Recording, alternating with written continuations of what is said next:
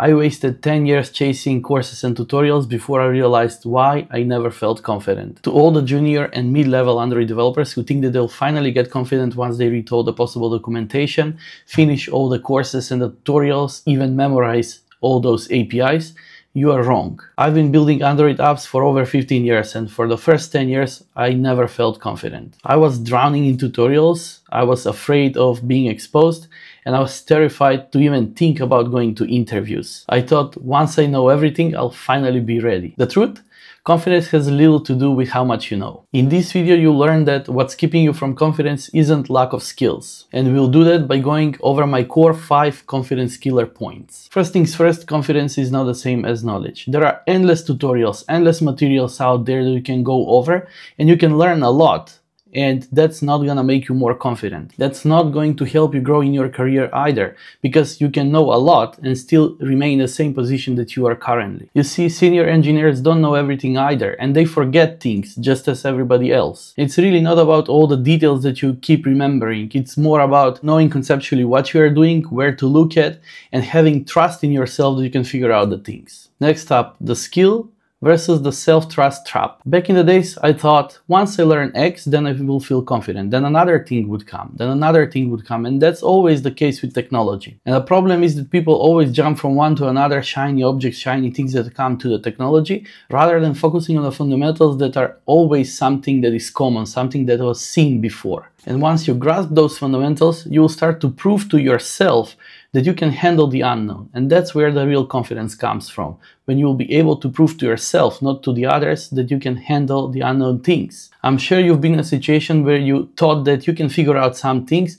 but you constantly procrastinated to look into that because you don't need it right now, right? And that's what I'm trying to say here. When you can prove to yourself that you have the confidence to actually look into it and figure it out, that's the real confidence that you need, that I'm talking about. Next up, comparison kills confidence. Back in the days, I was checking GitHub a lot to see what all these people that I'm following are doing. I was also checking my LinkedIn and my Twitter accounts to see what's happening.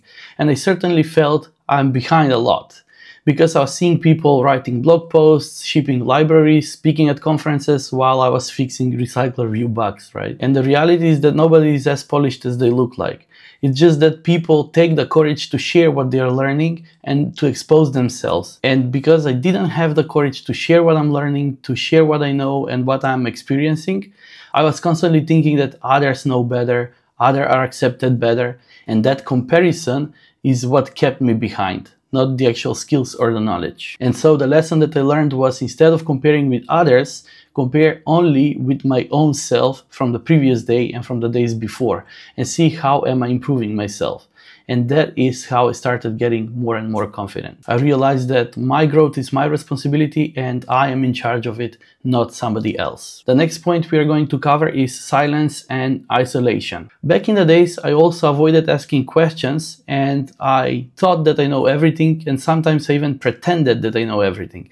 And I'm sure that you've been in that similar situation as well, when you pretend that you know everything or you feel like you can do everything. And that single thing that feels very small and unimportant is one of the biggest problems for gaining confidence. Why?